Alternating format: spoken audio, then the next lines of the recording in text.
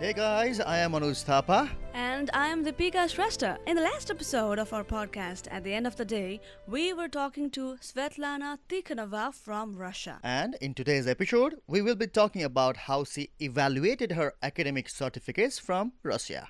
And we will also be talking about how she worked on her professional recommendations for her college application to the Columbia University. So here we go.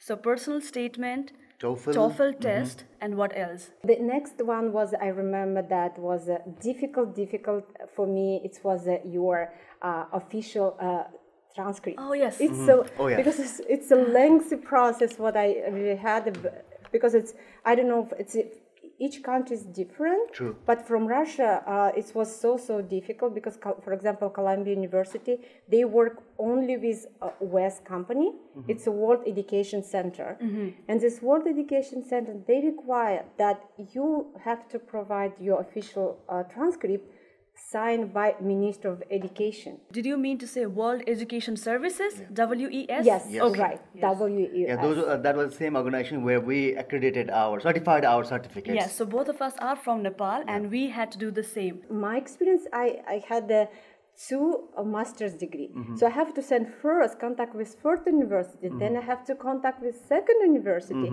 and they have to receive all of them together. To the Columbia have to receive it, right, and they have to review. And I remember that it took me 6-7 months whole process. Wow.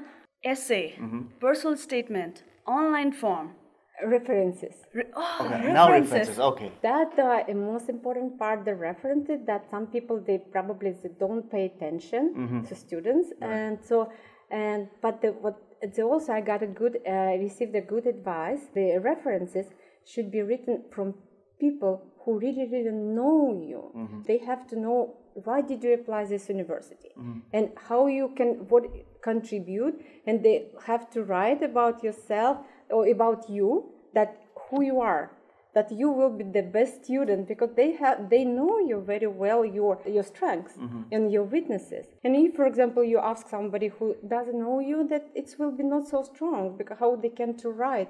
Right. So for my recommendation, find the best people who can give you a good, really strong recommendations.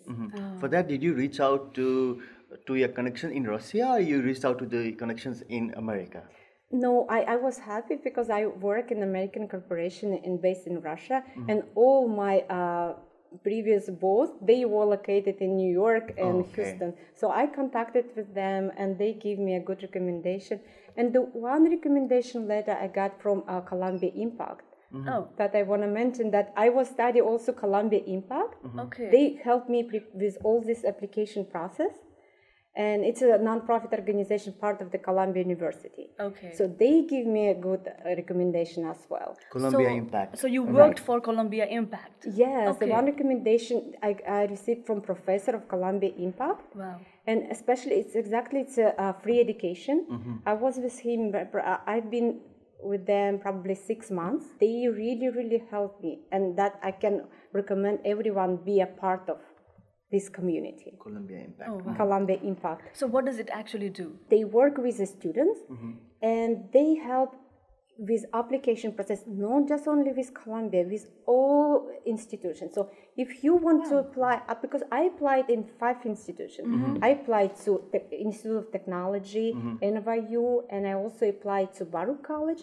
They give me a discount for the application process, because you know that you have to pay $100, $500. So if you are students with Columbia Impact, they give me, and you are okay with deadline, they can give you a discount. So after that, when I started my, so I applied, and when I was Russia, I came to visit my family, and I received the email, you were accepted. Oh my and God! I was so surprised. Wow. Wait, this happened in your first attempt to Columbia? It's the first time when I applied, and I applied to this. For example, I applied in June. I applied in June, and then I went to Russia. And after 1 month, I received the confirmation that I was accepted. Wow! In a first attempt, that's quite a story. Yes, wow. If you have to advise a new immigrant who wants to enroll to university, what advice do you want to give them? So my best advice to do your homework, to do your homework about the university. If the university meets your expectation, and let know them, and but also let them know you, who you are. So always come to the community before your application process starts. I was walking around like 2 years before, every day. You even can come to the class and sit any classes during the summer. And when you sit in the class, you can meet with other students and ask them. So this is my advice. Go ahead and meet with people and meet with faculty members. Because they are from all over the world. They can help you. They know that students coming from different countries and they have a lot of questions. So come here, be very, very proactive and never give up. Keep doing until you will become a member. Oh, wow. If anybody wants to get connected with you through email for career advice or any advice, are you willing to share an email? So my email is and my last name TIKHONVA26@gmail.com. Okay, I'll just repeat this quickly. So it's STIKHONVA26@gmail.com. Correct. And if you are writing an email to Svetlana, please mention at the end of the day in your subject line so that she knows exactly where the email is coming from and what is the email related to. Right. It's going to be easy for her. Yes. Right. And good luck. Yeah. Thank you. Thank you so much, Svetlana. It's nice meeting you and talking to you. Wonderful, Thank you so wonderful much. time Thank and you. wonderful opportunity to Thank meet you. you.